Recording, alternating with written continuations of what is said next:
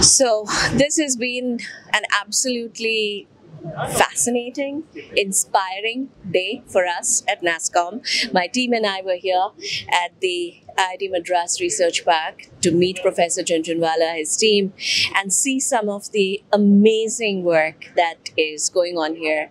I came here with very high expectations, but I have to say I was completely surprised with the kind of innovation that I have seen, the kind of big ideas that I am seeing being discussed, the kind of fearless innovation in terms of challenging some of the concepts with respect to what India can do or cannot do.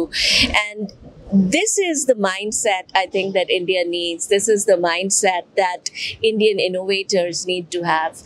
Congratulations to the whole team here for the fantastic work they're doing. I've only seen half of it, so hopefully we'll come back soon again. But absolutely brilliant work, inspiring.